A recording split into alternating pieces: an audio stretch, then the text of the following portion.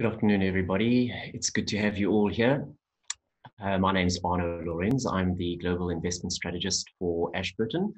What I'm going to be talking to you about today is really the long road ahead in terms of where we as investors are essentially faced with all of these different risks and how we're going to try and navigate through them. So hopefully it gives you some insights as to what we're thinking about at the moment, how we plan on navigating our portfolios through this. I look after the global multi-asset portfolios, so it does give us a lot of leeway and room to be able to invest globally to seek out the growth opportunities where they are. There are not too many of them at the moment, but hopefully we will position ourselves correctly going forward. So let me jump then into where we stand at the moment. And so certainly from the perspective of the virus itself, we know this is the dominant factor determining where markets go to. Perhaps one way to look at this is to essentially look at the different countries, and you perhaps have seen many of these sorts of charts before, plotting the curves, the infection curves in terms of cases across various countries. And what I'm showing you here is essentially the top 10 most populated countries in the world. And that gives you some sense of the differentiation between some of these countries. So you can clearly see the China experience in terms of being first in and essentially first out, I suppose, in one way to do it. And then, of course, United States still attempting to flatten their curve. And then everyone else behind them in terms of these top 10 countries are essentially only just sort of getting towards some form of flattening of the curve.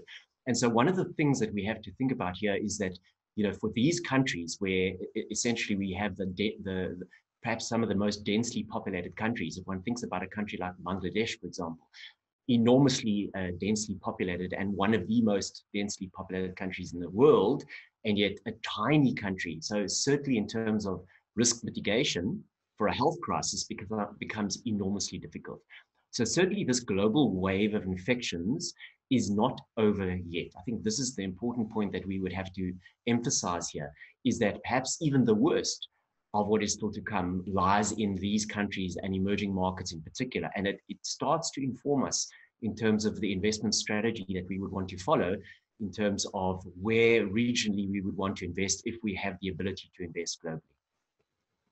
So just the one thing here is that we have to understand is that given the uncertainties and the unknowns that we're dealing with in this crisis as a medical or healthcare crisis, is that a lot of the information that we would require is essentially unknown at this stage. So every single day that goes by, the healthcare professionals have more information and a better ability to essentially plan their way around this.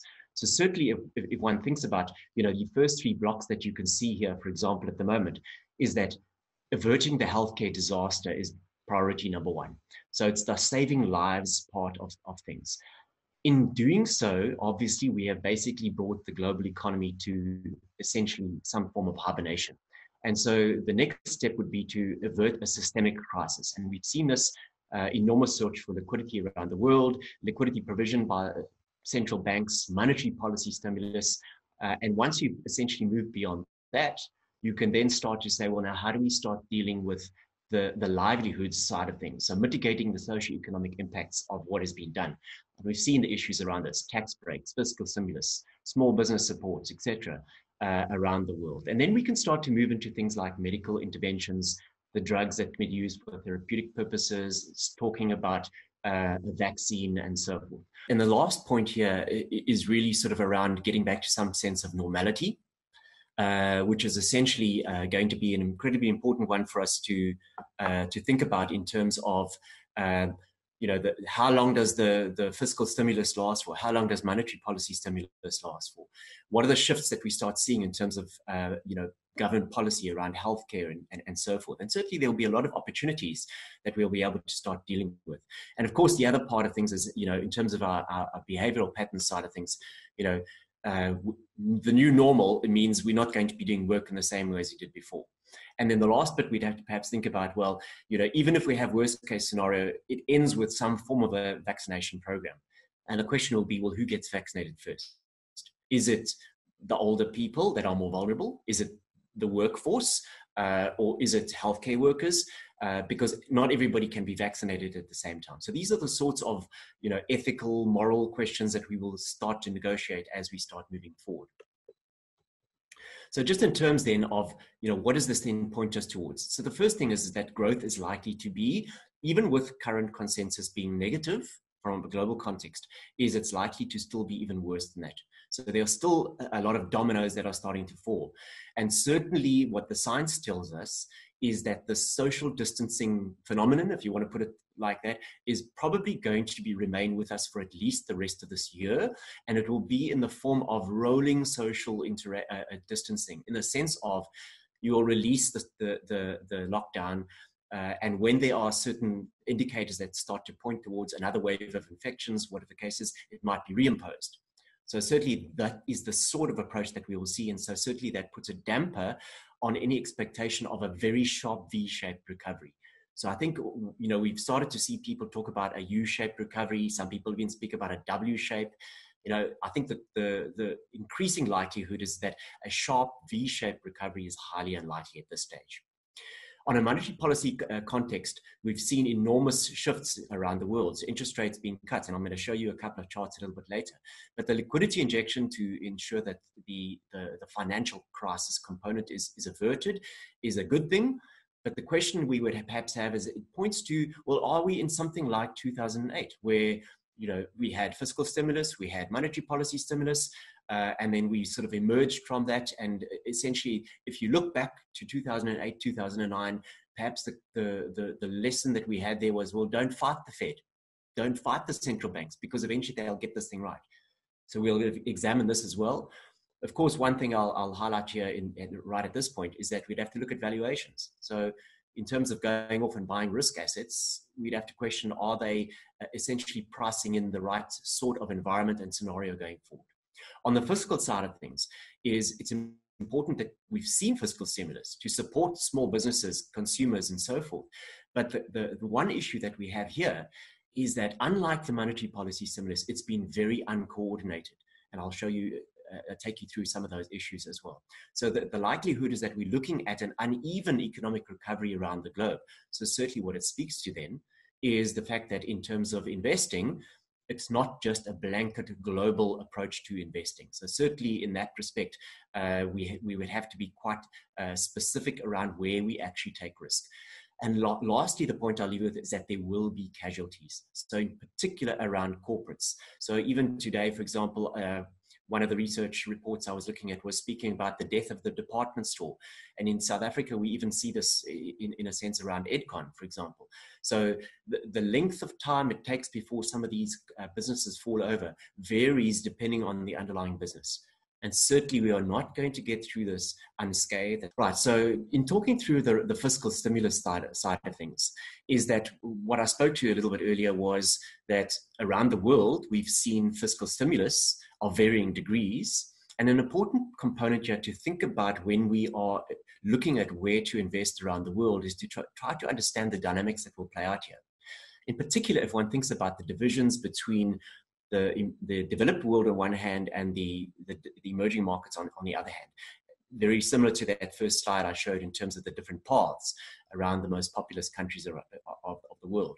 So if you look at this chart, for example, illustrating your fiscal stimulus, so increasing fiscal stimulus here. So if you look at, for example, Britain, the US, and we know the US has already announced further packages, Japan, these are pretty much the developed world.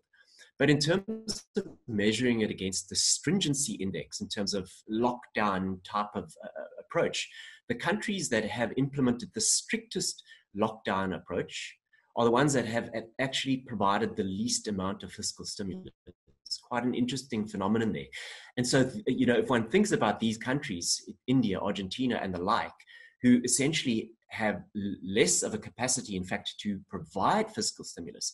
And we know that it is the lockdown itself that causes the economic impact, the negative impact. So from that perspective, we will fast approach this tension between the ability to provide some form of safety net through fiscal stimulus versus the quest to save lives. And so this tension is the important one for these sorts of countries. And certainly from that perspective, this uncoordinated approach in terms of fiscal policy will play a major role in terms of each country's different experience from that perspective.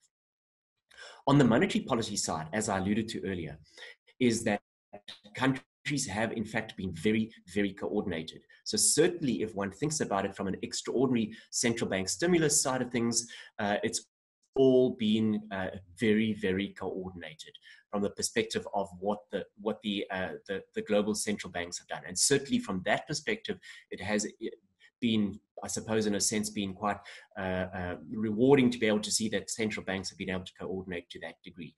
But again, I reiterate, the fiscal stimulus being more important than the monetary at this stage. Why? Because consumers sitting at home cannot make use of lower interest rates at this stage. Normal consumption patterns will not be able to resume for quite some time.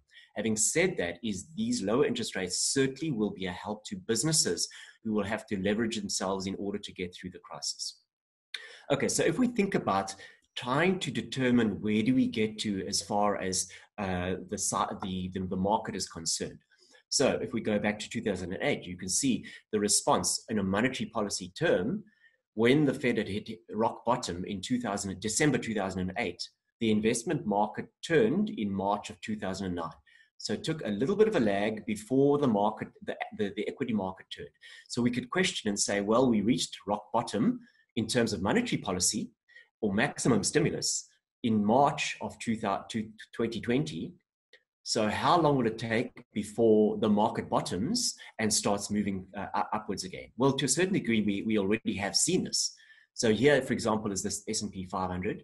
We can see the response of markets in the realization that there was going to be a global pandemic. And so that fear that drove markets down 34% in this initial move. And then on March the 16th, so somewhere around about here, we saw the Fed cutting rates to zero. So they got to zero basically by mid-March.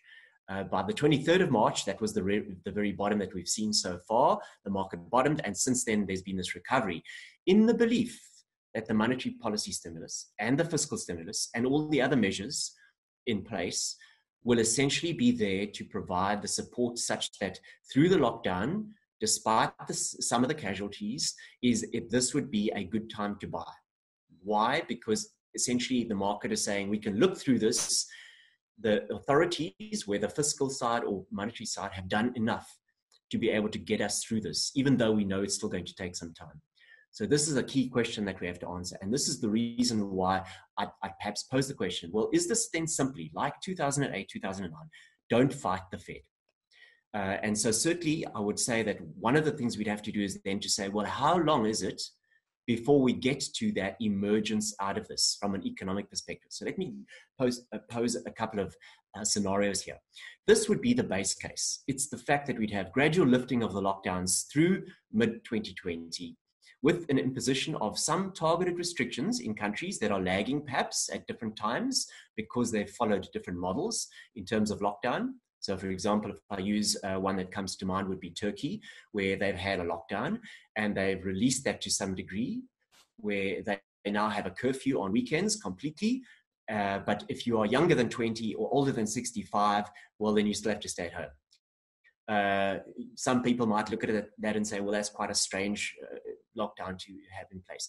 But nonetheless, let's disregard that. But to point the fact that not every country has followed the same sort of lockdown. As I've sort of alluded to here, is that some developed markets and other countries haven't even imposed lockdowns.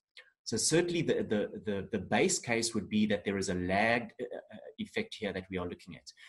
But in terms of this base case, we believe that this is the most likely scenario, that globally restrictions will be unlikely in complete sense to be removed or lifted for at least another 12 months, such that you have some sort of medical interventions, or you would have the healthcare system becoming more robust in the sense of increasing the number of hospital beds and so forth, so that even if there is a resurgence, you would be able to cope with the healthcare component of it. Let's look at the upside case.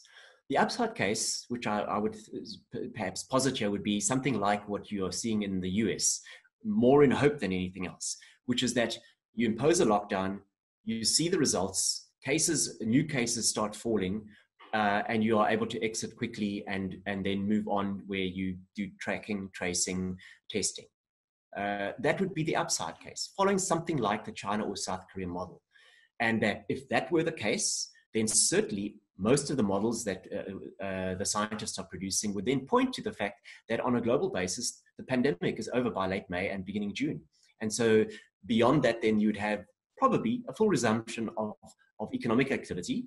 Granted, the spread of activity would be different, but by the third quarter and moving into the end of this year, you essentially have a full resumption of economic activity such that you start emerging and you have then the base of monetary and fiscal stimulus there as well as a safety net.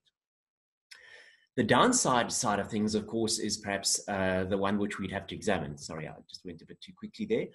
And this is the unsynchronized sort of lockdowns and the subsequent retractions from that. But the downside scenario would be you move out of lockdown too early. We don't yet have any medical interventions other than being able to provide a hospital bed for those who are ill. So being able to treat people with therapeutic drugs, or that a vaccine hasn't arrived, and that you then have a second and even third wave, very much like, for those of you that followed these sorts of models, the imperial model that came out in early March, which spoke to essentially lockdown, release to varying degrees before you eventually get to the vaccine stage.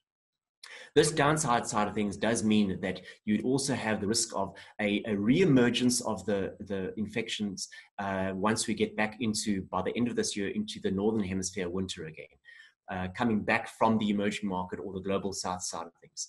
And that what this scenario points to is a still widespread lockdown, inability to resume normal economic activity until a vaccine arrives, as the science points to 12 to 18 months down the line. So if one wants to put probabilities around this, probably what we would, something like base case is something like 55 to 65% probability.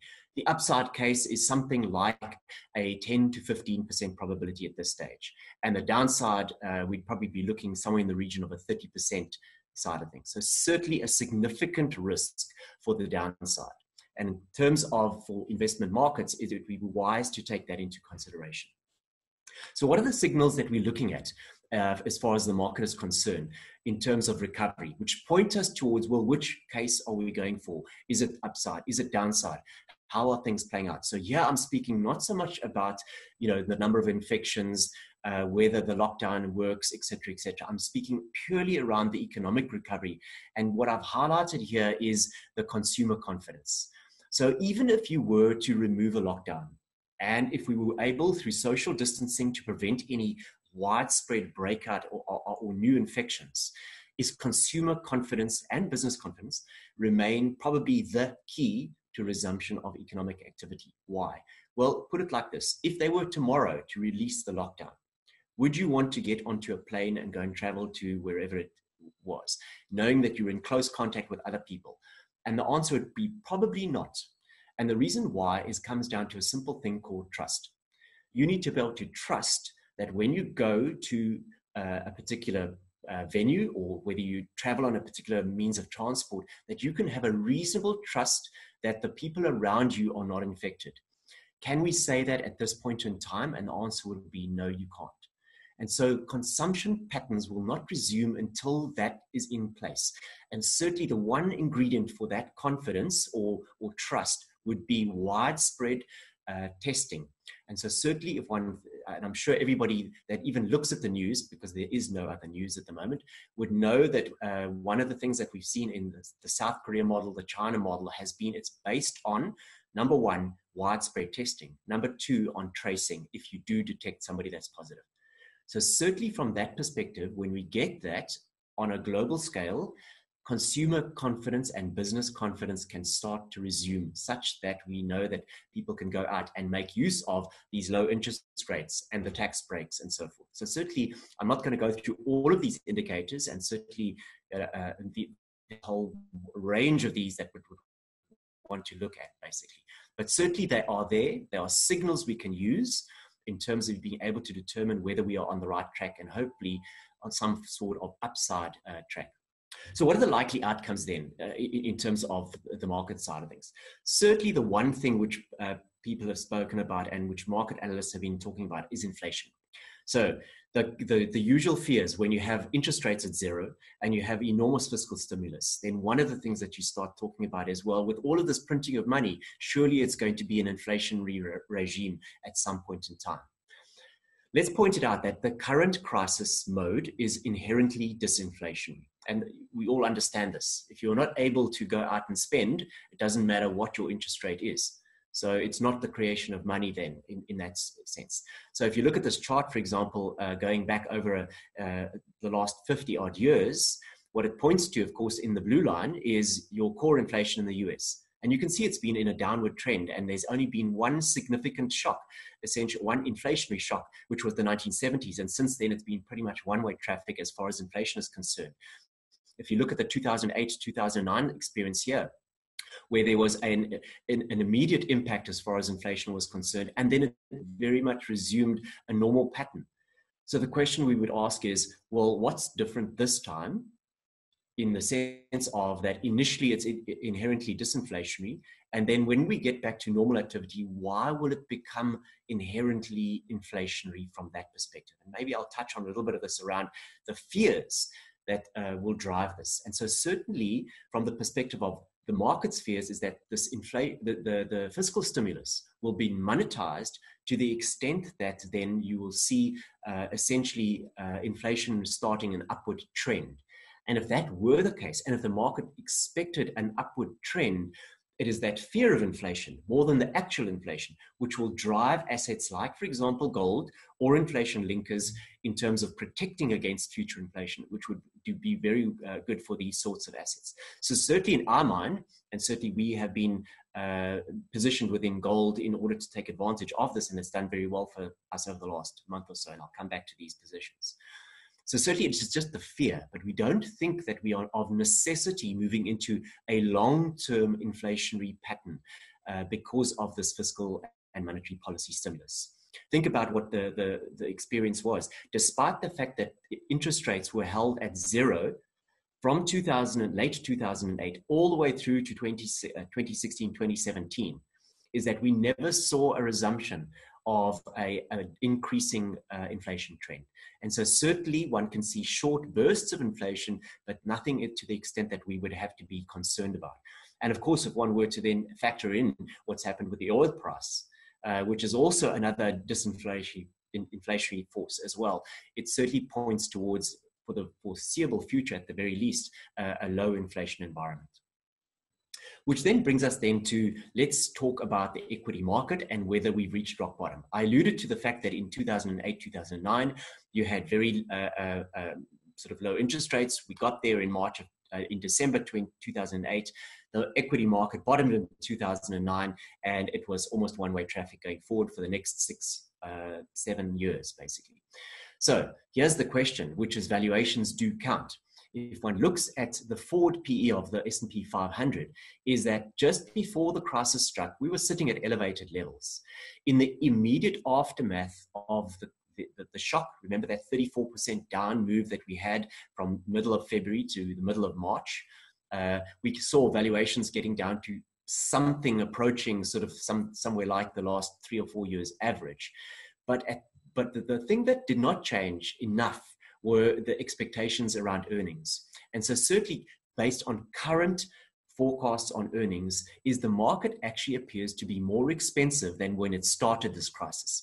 And so certainly if one thinks about this in the perspective of a uncertainty index being at very, very high levels over this period of time, and certainly in policy uncertainty, one would have to question this assumption that we've had a fall, and in absolute terms, the market is currently sitting at perhaps something like 13% lower than where it was at the start of the year. On a valuation basis, one would perhaps have to have a measure of caution around going into the equity market, given the current consensus around earnings. And this current consensus is still premised in our minds around somewhat of a V-shaped type recovery, that there will be a quick recovery, almost pointing towards a upside scenario as far as this exit is concerned. And certainly in our mind, our expectation is that upside scenario has perhaps a 15% probability, the good scenario. And so certainly we believe that you'd have to think about that these earnings forecasts have to start being lowered even further. And of course, what it does mean is that if we start to see this, and we're entering into the earnings season in the US, is that if we start to see this, then we might well see the equity market falter somewhat, despite this maximum stimulus. And so despite this sort of don't fight the Fed approach to investing. Of course, the other side of the market is not just the equity component, but also the fixed income component. So if one thinks about US Treasury bond yields, we've seen where they're trading at the moment, pretty much at all-time lows, if we think about the last number of decades. One, driven by obviously the underlying inflation side of things, and two, driven by the search for a safe haven. And of course, US Treasury bonds are the ultimate safe haven. In terms of credit risk, essentially the US can print money. So the risk of a default is probably fairly slim. It's very liquid, and it's based in dollars. So from that perspective, it has proven to be the ultimate safe haven. And certainly we saw this collapse in bond yields, from the beginning of the year, around about 2% down to around about 0.3% before it was a little bit of a retraction, and sort of holding it around about the 0.6% for the 10-year yields.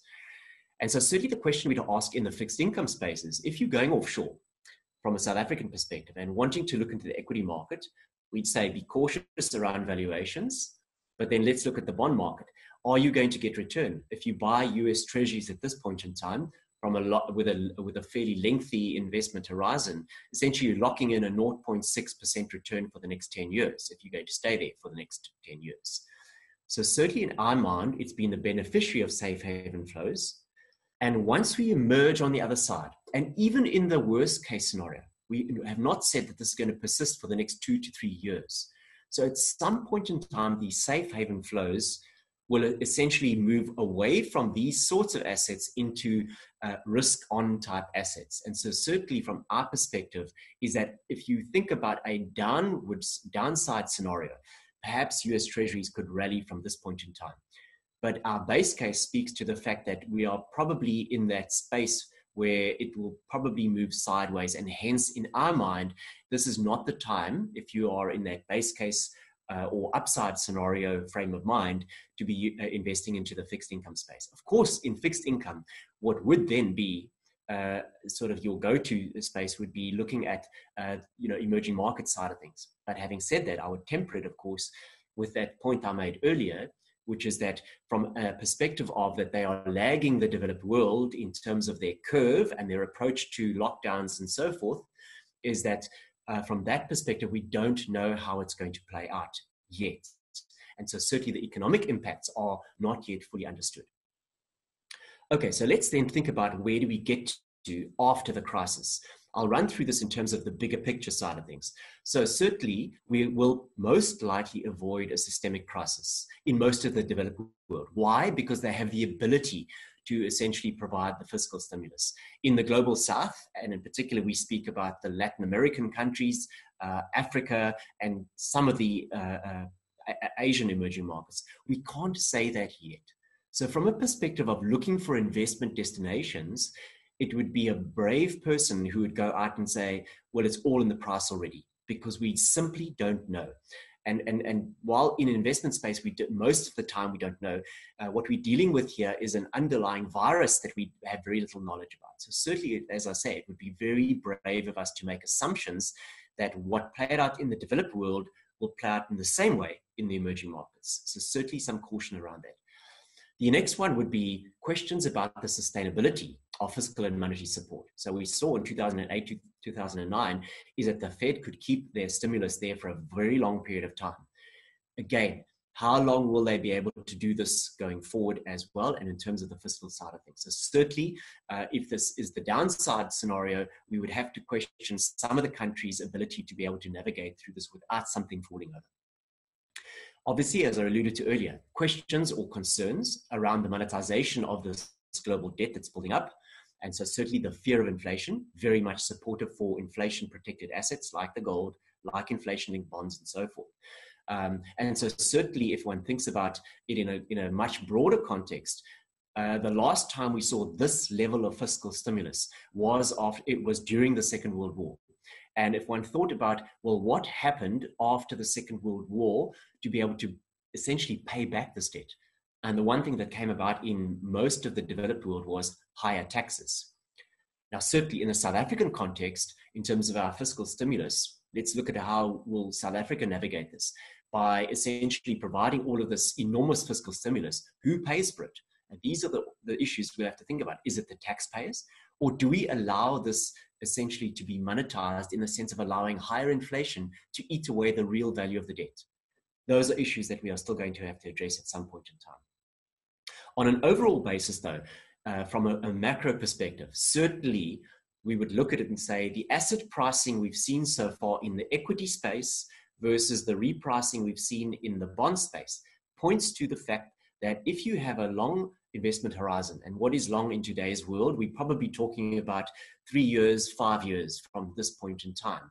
It certainly points to the fact that you will get better returns out of the equity market relative to fixed income. If you're a South African investor and you're looking offshore, it makes sense then, if you're looking for a fixed income or income component, local bonds offer you better value than offshore bonds. That is a reality that we're dealing with at this stage. From a corporate perspective, if we think about how companies will emerge from this, and these are essentially the ones that are not casualties. So here we're talking about trying to look at how companies are going to respond to a new environment. And so certainly those companies who have had to increase leverage or who already had higher leverage at this point in time going into this crisis will have to focus on reducing leverage going forward. And one way that they will also have to essentially smooth out their curve of interest payments as well, because you can't assume as a corporate that your cost of capital is going to remain low forever, is that you will want to perhaps seek to increase the maturity of your debt. So moving away from short-term debt to longer-term debt. And so one encapsulates this in a sense of companies will be seeking to try to build resilience within their business model. And in one way that they will do this, most likely, in particular for multinationals, that we would look at, for example, even in our Global Leaders Fund and so forth, that we focus on the quality side of things, is that these companies, multinationals, will seek to diversify their supply chains. How will they do this? Well, geographically, by shifting perhaps some component of their supply chain away from, for example, China or anywhere it has in some of the other emerging markets to reduce the risk. Why would this be relevant to us? Well, two things.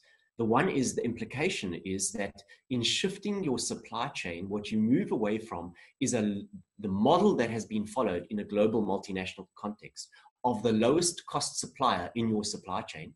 So you move away from the lowest cost to the least risk. And the reason why this is important is because it feeds back then into a higher inflation type of environment.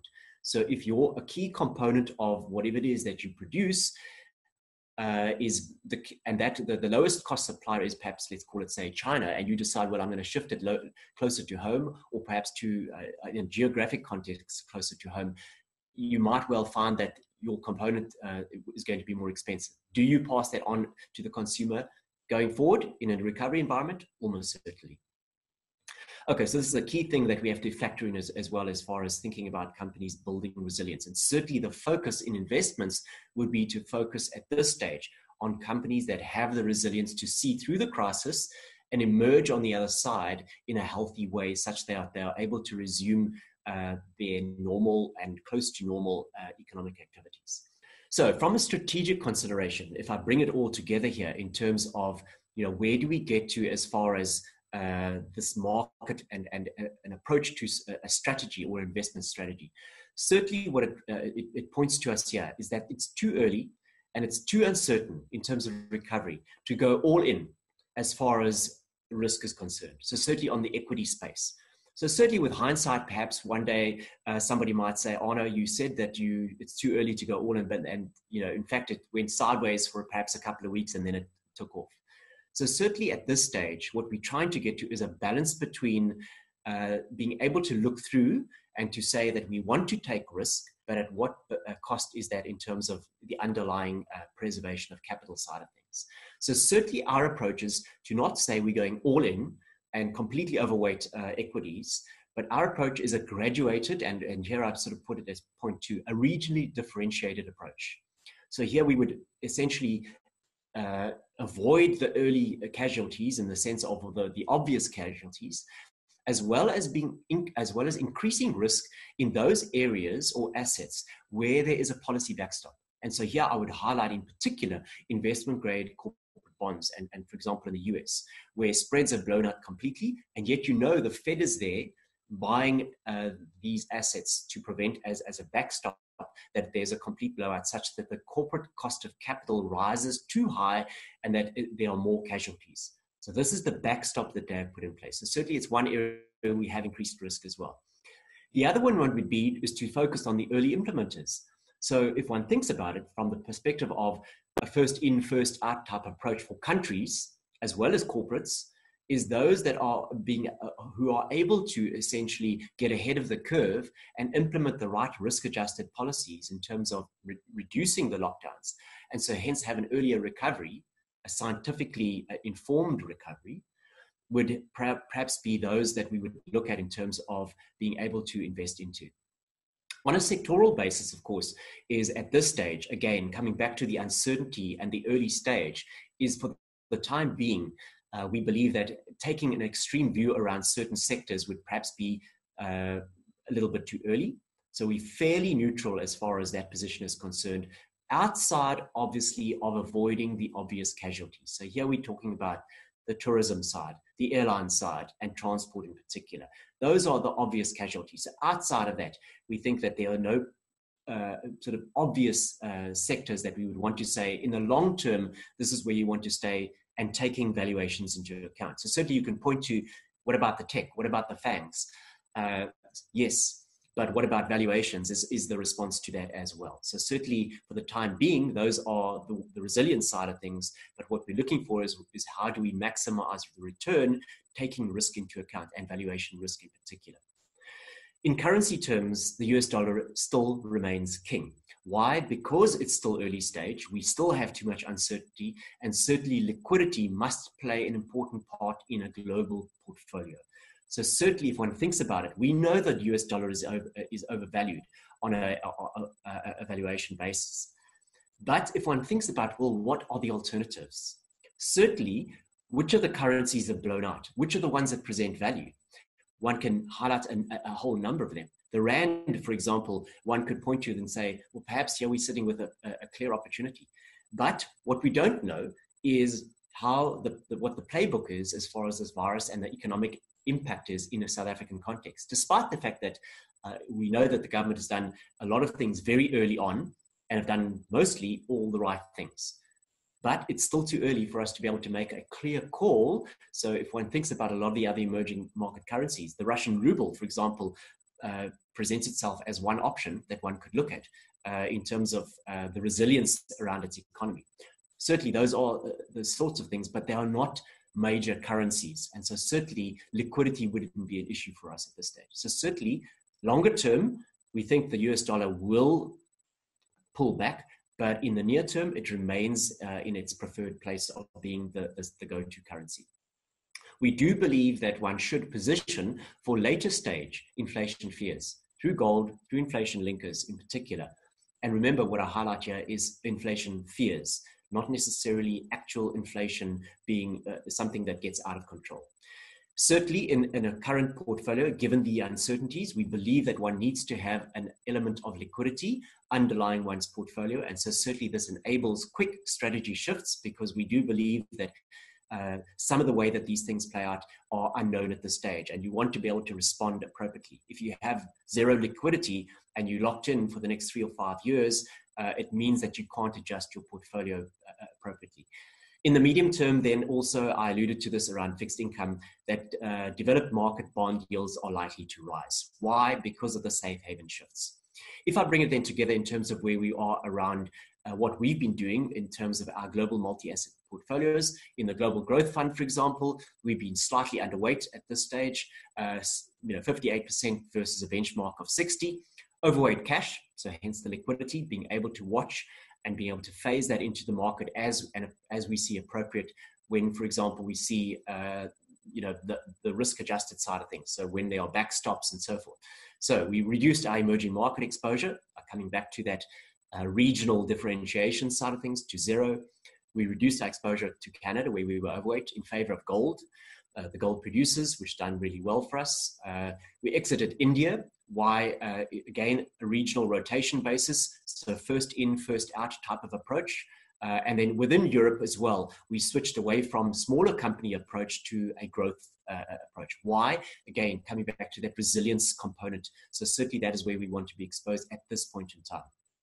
And what we're also considering is under consideration in our side of things is exiting our exposure to India fixed income in favor of the selected investment grade. So again, not blanket investment grade, but certainly selected components of that. And again, if one thinks about from an emerging market perspective, we certainly believe there's a differentiation even within emerging markets. So if one thinks about the Latin American space, you would have seen that the curves that I showed, for example, around Brazil and so forth in terms of the COVID infection rates. So certainly they are behind the curve, if I can put it like that, relative to the EM Asia perspective. So certainly we would want to have a rotation away from a global EM to a very much targeted approach. And then we were also considering in terms of Japanese yen, again, given some of the issues that have arisen out of Japan in terms of being behind the curve, perhaps slightly. So there's some issues around that. So I think I'm going to park it there and I'll end off there and then switch to essentially, I will look at taking some questions. Right, so the first question here relates to the outlook being poor for emerging markets in terms of the FX side, the currency side. What is the signal that we're looking for that it is time for us to take advantage of that sell-off? And more particularly, would it be when growth deterioration stabilizes, whether there's a plan to revive growth and stabilize the debt, dollar weaknesses? What are the questions or thoughts around that? So certainly from that perspective, in terms of signals, again, as I pointed out, is that from the perspective of that, emerging markets have been very differentiated in their approach to dealing with it. So I highlighted, for example, Turkey. And if you think about for us locally in terms of South Africa, is certainly in my mind, in terms of getting through this crisis. And again, for those of you that perhaps have watched Governor Andrew Cuomo in New York, the New York governor, I just think he puts it so forcefully here, is that in moving beyond a lockdown stage, is it comes down to testing. So the one thing I would say here is that when countries are able to implement a widespread testing regime, that for me would be a signal that they are able to move in a robust manner and a sustainable manner. Because I think this is the point here, is it's all very good and well to move out of lockdown and try to get economic recovery going again. But if you're not able to do it in a sustainable manner because you're not testing, you almost certainly run the risk at this point where there's no medical intervention and there's no vaccine, that you will have an emergence of the infection side. So certainly, if one thinks about it from that perspective, I would have to say, if I'm picking emerging markets, it would have to be those that display the ability to do the testing component. And so certainly, I know that in a South African context, we're getting there, and certainly there have been a lot of comparisons around that. And so certainly from that perspective, obviously also, and on a currency basis, the one big dominant factor here is the US dollar. So every country measures their currency here versus US dollar. And as long as the US has not displayed that they're able to sustainably move out of lockdown, it will mean that the dollar remains the safe haven. And so if one can see that they are able to move sustainably into that sort of space, then certainly it might well be the case that dollar weakens, and then hence that is a positive for emerging market side of things. Okay, so let's have a look. The other side of things is the unique challenge that South Africa faces in terms of the widening inequality gap, and that this could also result in social problems, which we're already seeing. And so this is difficult forecast or plan for. So this is a very important issue here, which is that if one thinks about it from an emerging market context, where we lack the ability to provide the fiscal side of things. And so certainly in a South African context, the only reason why our president was able to announce such a huge fiscal stimulus was because we had to go to the multilateral institutions. And so certainly there will be a payback at some point in time. It's the right thing, but certainly from that perspective, there is a price to be paid a little bit further down the line. And so certainly what we don't know yet is whether when this virus moves into our poorer communities, is how does it play out? And so certainly it is a key component. So perhaps what we saw was, in terms of our experience thus far, is the easy part of our wave. And so the next part will be when this, and if this moves into poorer communities where we know social distancing is a problem and where we know hunger is an issue. Because how long will individuals stay at home where they have no food, and where essentially, as we've even seen around the country, in Cape Town, for example, we know that there were food trucks that were looted. So it is this question of lives versus livelihoods. And I'll only point to one thing here, which is that the plan that government seems to be working towards, and I know there was a draft that was released in the last day or two around a risk-adjusted approach. And so certainly what struck me around this is that it appears to be the right thing to do, is that we move towards a removal of the lockdown, but it is a risk-adjusted approach. What points to is that there are risks. And so I think that there's an acknowledgement of the fact that this is certainly, we're moving into a risky type of period. And so certainly that acknowledgement, of course, is to be welcomed from that perspective. I think that is probably, as far as I can see, all of the questions that I have at this stage. Let's see, one further one here. Okay, two further ones here. What sort of growth rates are you using in your valuation models for equities? That's the difficult question. So we, for example, had our global macro forum yesterday. And so normally what we do at this point is we would be essentially trying to get to a consensus around global growth rates. And I can say to you is that is an enormously difficult exercise for us at this stage, to the extent that what we said is relying at this stage, with all of the uncertainty in a global context, is that those growth rates at this stage, in terms of the best minds out there, and a consensus rate is at this stage, with a very wide divergence, probably the best rate that we can use at this stage. And we know it's going to change at this stage because we know it's such a fluid situation. So certainly at this stage, our belief that we have a far superior insight outside of consensus is fairly limited. So we do not have high conviction calls around actual growth rates in terms of the underlying side of things. Certainly on a stock level, when we look at, our analysts are able to be more specific around the underlying stock and what the environment is.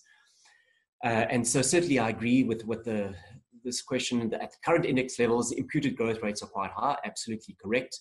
And considering whether we should have negative growth, I think that's pretty much a given.